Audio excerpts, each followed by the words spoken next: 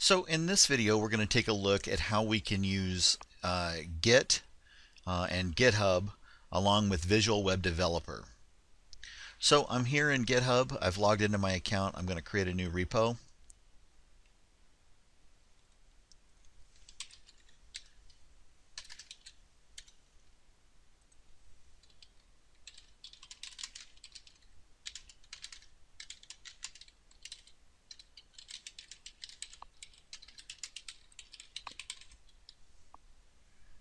And I'm going to go ahead and initialize it and create it.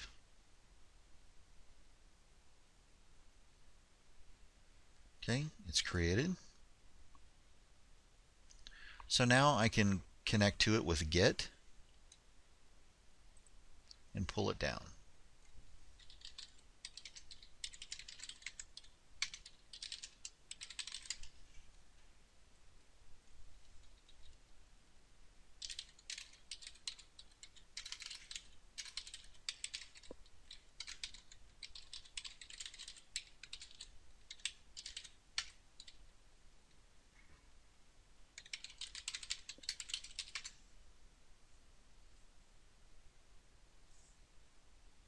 I've cloned it down. If I look now, I can see that Homework 5 is on my desktop.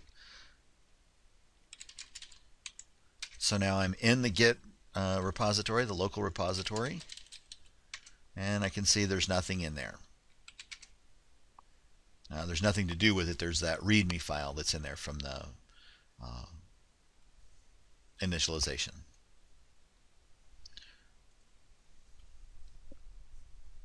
Now I'm going to open Visual Web Developer and connect it into that repo.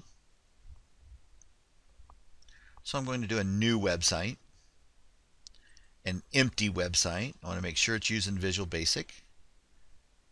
And I'm going to point it into the desktop.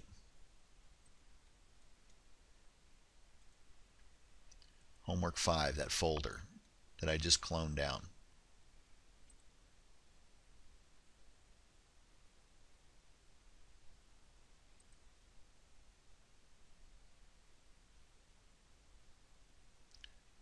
I'm going to create a new website in the existing location, which is this Homework 5.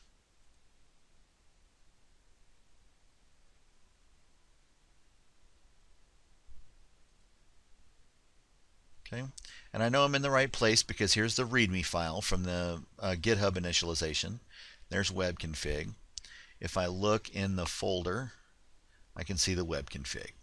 So everything's working now. I've got Visual Web Developer pointed into that GitHub, that Git local repository, and that local repository was cloned down from GitHub. So now everything's together. I can look at this, and I can see that there's a web config file in there.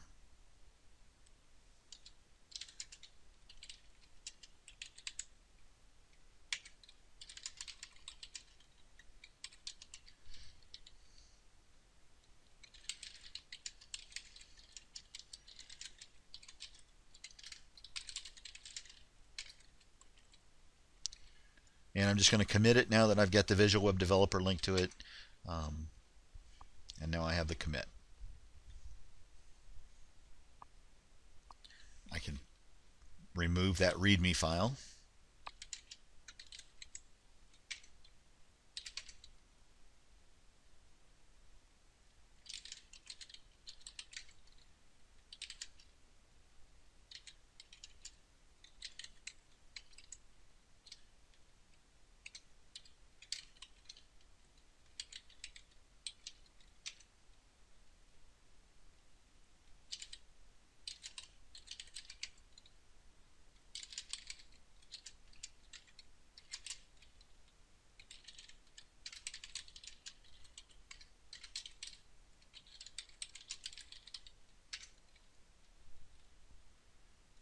Okay, so I've removed it out of that homework folder using the rm command, so it's gone. But it's still showing up over here in Visual Web Developer. If I just right click and refresh the folder, now I can see that it's gone. So all of my changes now that I'm making in Visual Web Developer are going into this Homework 5 folder. This Homework 5 folder is a local Git repository, and I can push this now to the GitHub.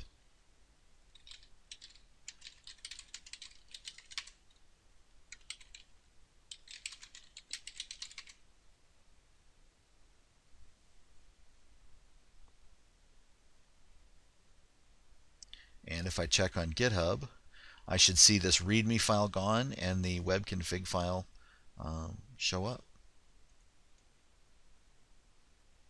So if I refresh the folder, the README's gone, which I expected, and web config is there. So everything seems to be working correctly.